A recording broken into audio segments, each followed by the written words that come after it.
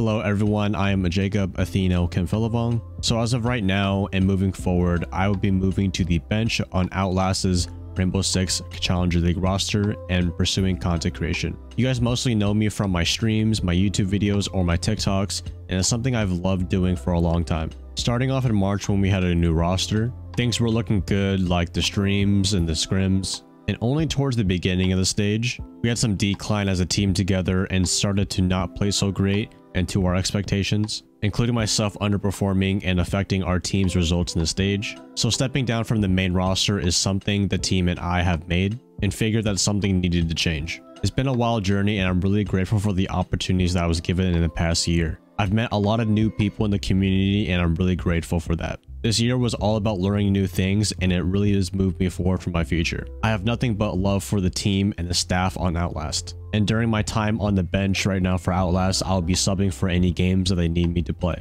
But during this time, I'm going to take some time to really self-reflect and improve myself as a player. But if I see the time is right, then we'll cross that bridge again. Staying in shape with ranked and FPL is something I really look forward to. I want to thank the fans for really supporting this part of the journey with me, and for those who rooted me on during my time on the main roster.